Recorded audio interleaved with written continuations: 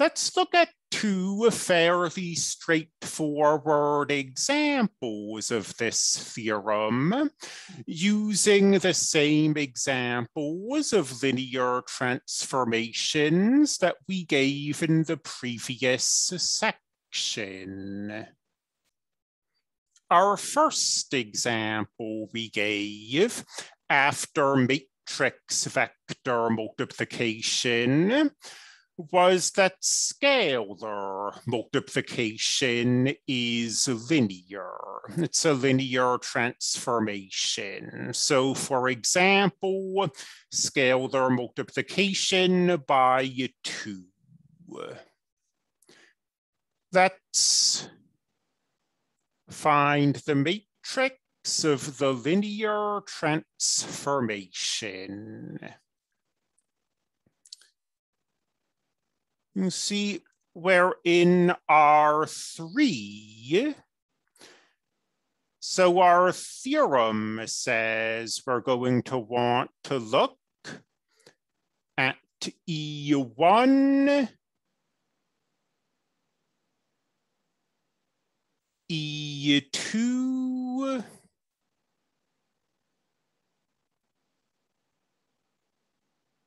and E3. We're going to take each of these vectors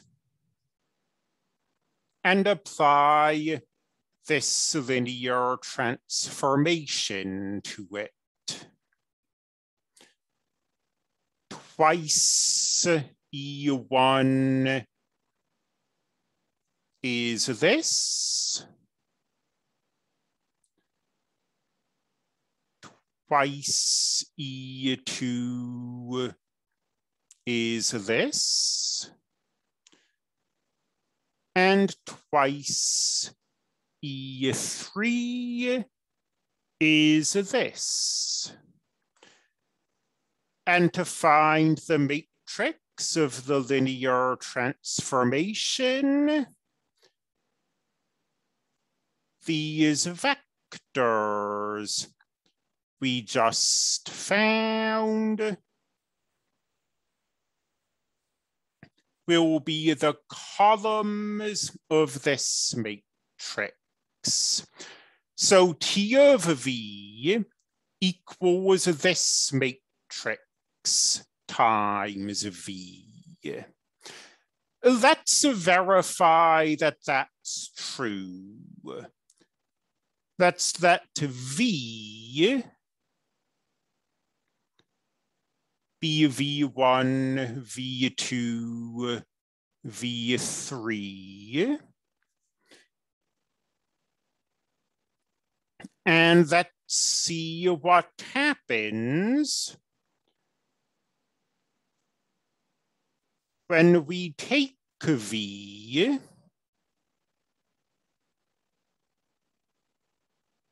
and multiply it by this matrix. 2V1, 0, 0. 2V1, 0. 2V2, 0. 2V2, 0, 0, 2, V3. And this does indeed equal twice V.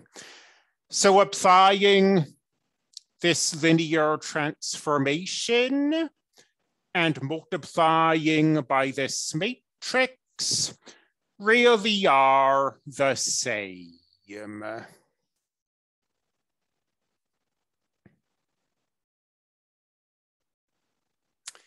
Our second example, we demonstrated that this transformation that just turns the third element of this vector to 0 is linear.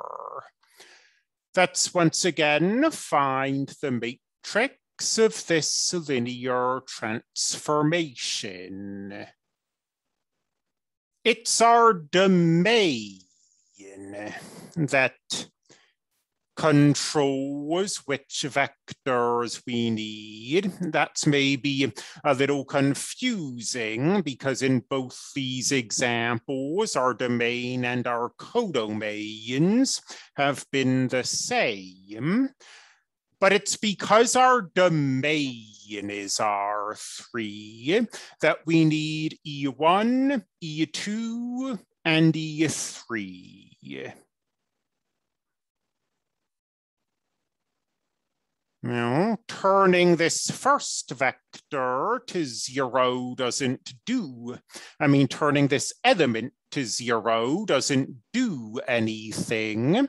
It was already 0.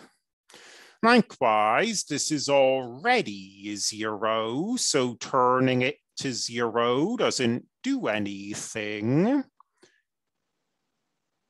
But here, this 1 gets turned to 0. And we'll create the matrix that has these vectors as its columns. Let's verify. We finished the example, but let's verify that multiplying by this matrix does what it's supposed to do. 1v1, 0, 0. 0, 1v2, 0. 0, 0, 0. Multiplying by this matrix really is the same as applying this linear transformation.